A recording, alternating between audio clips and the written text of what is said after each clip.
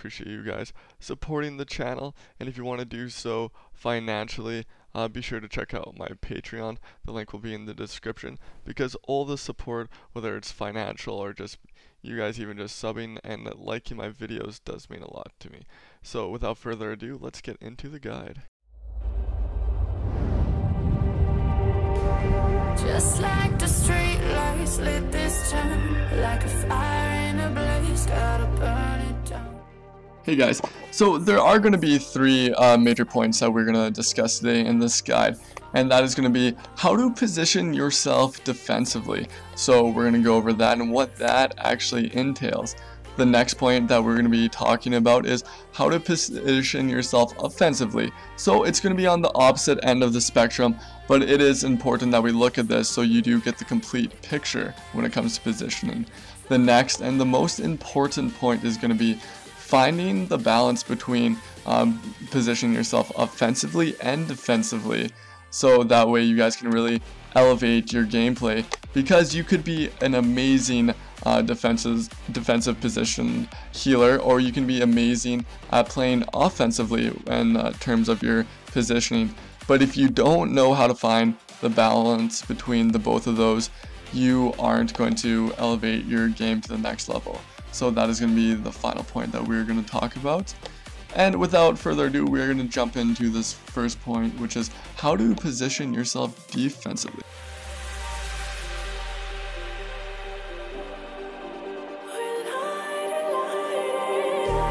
Just like a spark that's breaking out.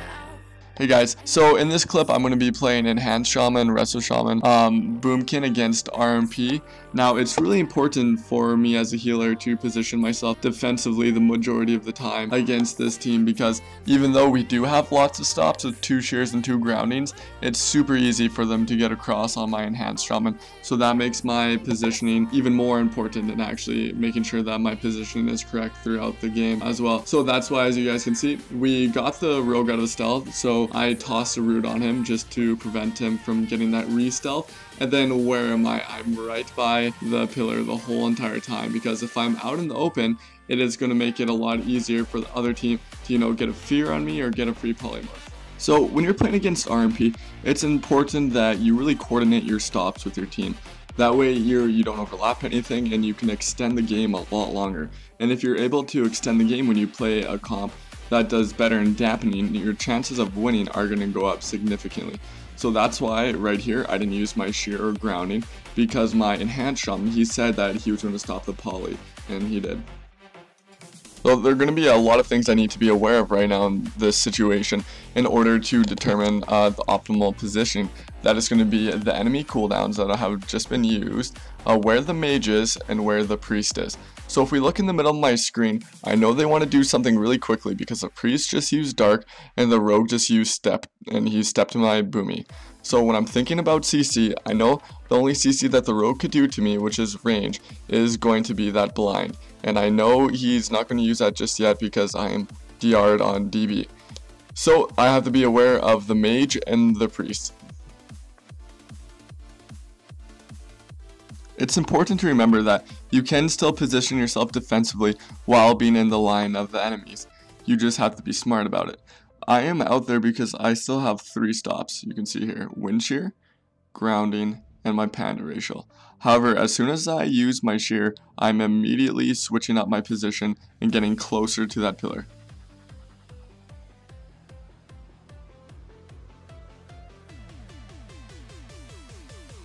Fast forward into the match a little bit, and it doesn't appear to be the best situation for us right now. My Boomkin's at 40k health with Vendetta on him, and I don't have any stops for the mage right now. So getting CC on me would be very detrimental. So since I don't have any stops for the mage, you can see where's my positioning right now. I am on the one side of the pillar, and the mage is on the complete opposite side of the pillar. So that completely takes them out of the equation, and I do not have to worry about getting sheeped for now, or at least until my grounding comes up in 3 seconds. Now I see the priest being a speedy boy, and he comes racing in, so I know that he is going to fear, because why else would he just push in like that? So I drop Tremor, and thankfully I do pre-Tremor the fear. So now I see the mage is starting to push in, so the Boomy and I begin to reposition.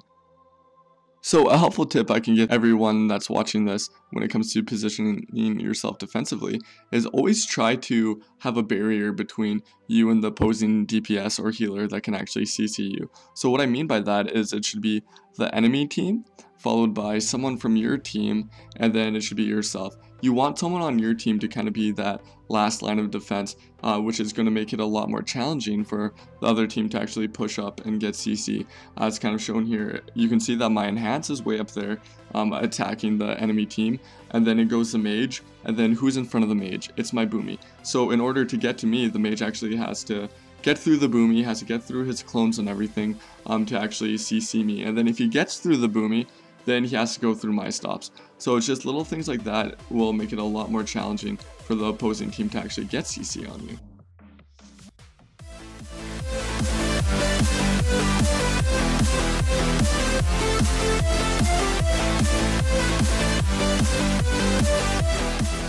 We just touched the defensive aspect of positioning to hopefully provide you with a better understanding of what that actually entails if you're struggling with that particular aspect. Now we are swinging towards the opposite side of the spectrum, offensive positioning. You may be asking what's the difference between offensive and defensive positioning and how that translates to gameplay. It's actually pretty simple. So defensive positioning is a lot more proactive. So you go in with a really defined plan and strategy. So it's a lot more scripted because of that, because you know if X, Y, or Z happens, then you know how to respond, and you've thought of this ahead of time. So in that way, it's a lot safer because you play very textbook because of that. So you avoid a lot of risks by playing defensively. So now if we touch on offensive positioning is a lot more reactive. You know, you may go in there with a general plan, but every game is going to be different. You really do fly by the seat of your pants, and because of that you have to adjust to every situation accordingly, which means it's a lot less scripted. And because of that, since you're actually being offensive, you're going in there, you're being aggressive. It's a lot of high risk, high reward situations. So you could go in there, you could get punished from the opposing team. But if you are able to make a really awesome play because you aren't just hiding behind a pillar the whole entire game, it does have the opportunity to maybe swing an entire match for you.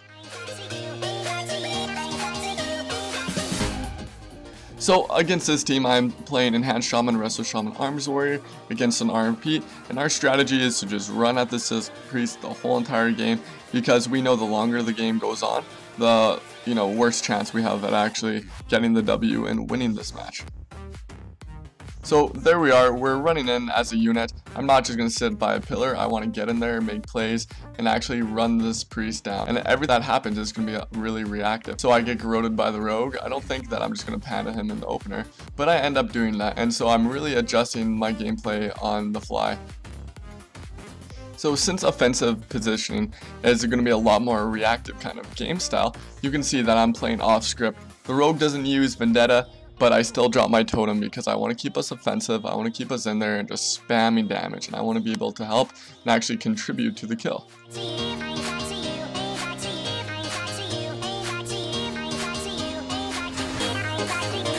And since you are playing more offensively as opposed to defensively, you are going to be opened up to a lot more swaps by the opposing team. Because you know how we talked about earlier, your teammates are going to act as those barriers in between the DPS. But when you're in the middle of the map and everyone's clumped together, it is going to be a lot easier for them to actually swap to you. So that's why they're going me here with older cooldowns. For the most part, Turbo, you do kind of play scripted. You run in there, maybe you fear the healer instantly, and you stun the DPS and you go ham. But since we're playing off script, my warrior decides to use his fear as a peel so I don't die in this stun. And when you play offensively, you are going to be opened up to getting CC a lot easier because you don't actually have that pillar to fall back on. And if someone wants to fear you, they can just fear you because you're on top of them. So if you want to try to pre-tremor fears, it does become a lot more difficult, but thankfully I do get the pre-tremor there, and then the priest eventually just falls over. And again, we are playing off script there. I normally save trinket for blind against an RMP, but I get polyed half and I'm thinking, no, I just want to spam purge and actually net us a kill.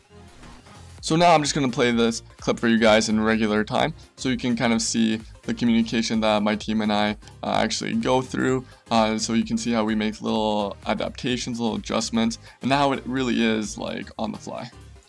I have like a quarter of a brain though, so. Oh, dude, I'm jealous of the Ruthless Elite on your Shaman. That looks fucking sexy. Yeah, that was before you were good, Noah. Idiot. Yeah, nah, I was good at Ret. Okay, I rooted them out. Big damage on Priest. You should stun. I'm spam purging him. I'm groated. I panted Rogue's opener. He's pissed. Yeah. Kick mage, kick mage. I'll pre-tremor fear. Right, I'm stunned. I have tremor down. I have tremor down. Nice. I still have tremor down, so he can't. I pre-tremored it. I just triggered nothing. Oh, nice. Really? Not bad for sure. I kicked him. You're kicked next. Okay. Yeah, I'll get next. I'll get next. Okay. I just bought your root because I like you more than Nick. I'm spam purging every global, every global. I train to purge. I'm training to purge. I'm training to purge. You both you hurt, I think. Stop. Yeah. Easy. Easy. A little bit high, a little bit low. How far can we get? And now we have the culmination of both these aspects. This is why we needed to go over some of the basics of defensive and offensive positioning. You can have a good balance between the both of them if you do not understand one or the other. If you can find the balance between both of these aspects we have discussed, it will truly elevate your gameplay to the next level. Remember, practice both aspects. Practice when to be defensive and when to actually push in to make a play. Once you have mastered both of these aspects, the last step, finding the balance between both of them, will come naturally to you. Good luck in arenas, my friends, and thanks for watching.